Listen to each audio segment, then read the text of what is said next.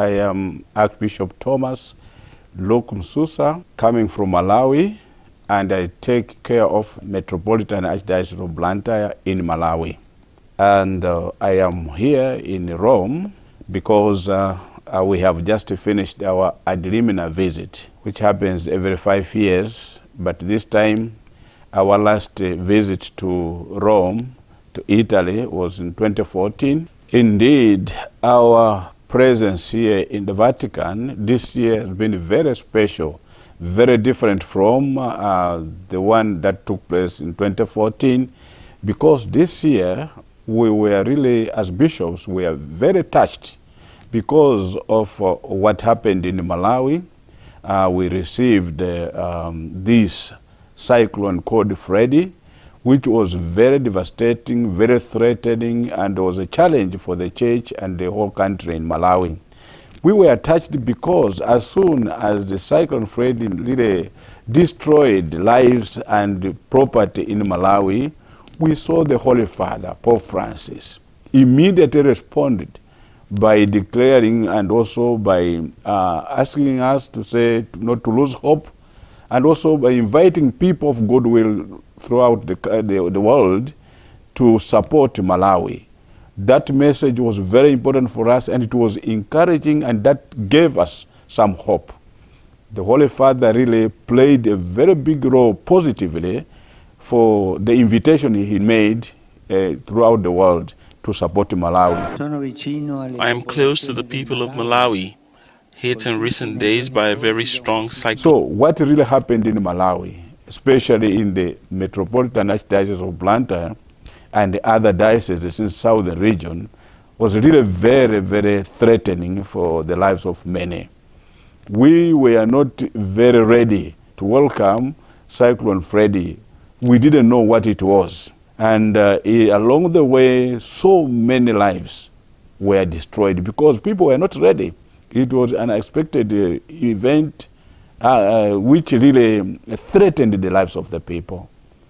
The villages which were constructed along in the slopey hills were washed away, and many people died, houses destroyed, properties destroyed. As soon as it happened, I, as the Archbishop of the Archdiocese, I had to go around to visit these people who were affected. Schools were closed because in the schools around the Archdiocese were a home for those displaced.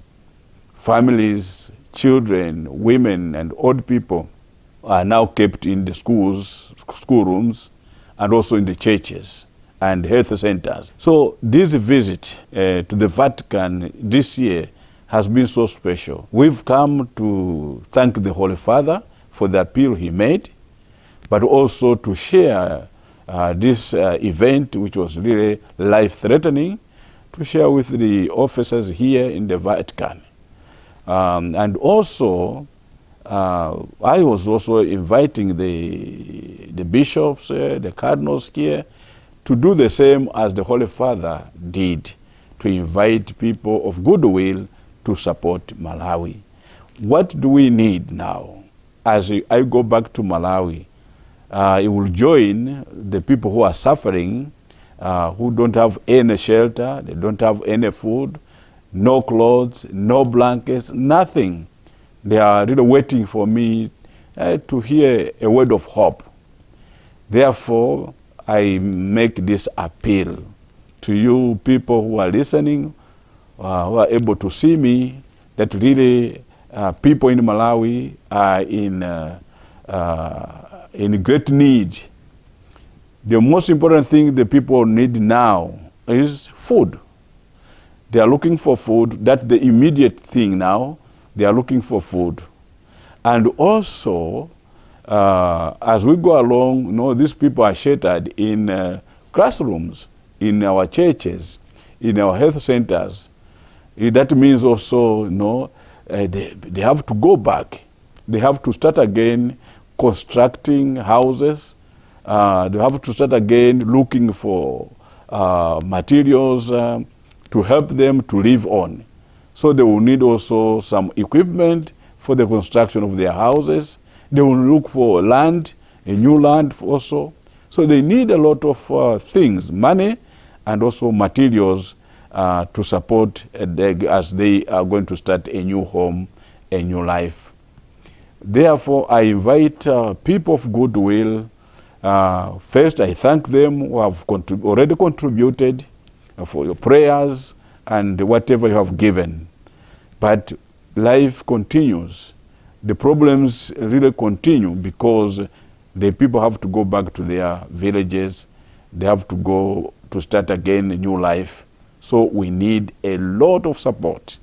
As I said, a lot of support, food and clothes and materials for the construction of houses and many more. As for the school children, they will need, writing materials. Again, for them also a new life. They don't have anything because others had to run away without anything. So all the books that the pupils had, they are washed away. So I really need and appeal for support to Malawi, the Archdiocese of Blantyre, and the other dioceses in the southern region of Malawi. Another support we need is your prayers. We need prayers so that we should have this hope, this time for Easter.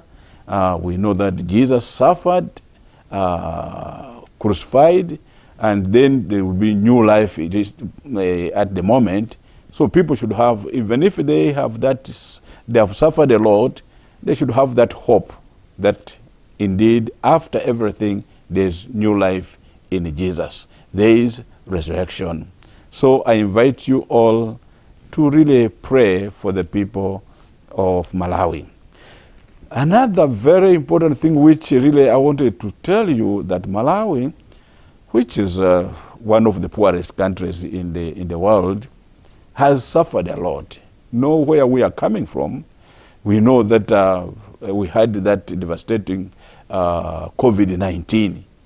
And soon after that, we had cholera last year in October. In Malawi, normally we experience that disease, cholera, when it is rainy season. But last year we had that disease called cholera in October, in dry season. So people started dying, and I said, no, but what is happening now?